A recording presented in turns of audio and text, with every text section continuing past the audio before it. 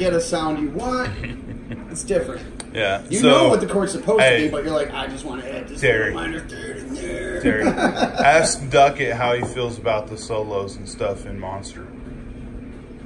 Oh, I fucking hate the shit that he added to it. Ooh, solo stuff. Ooh, Yeah. like on the chorus? Who are we talking Why? about?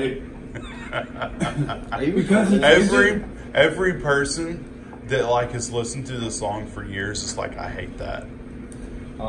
What song by who? The second song we played last night. Oh. I didn't like it. I think I wasn't paying attention Is to it that. the outro? I'm joking. No, it's the little solo bits inside the chorus. I wouldn't say that's a solo bit.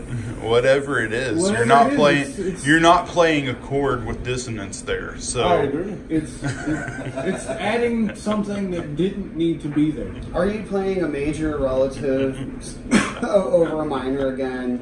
No. I just remember. Yes. I just remember one of the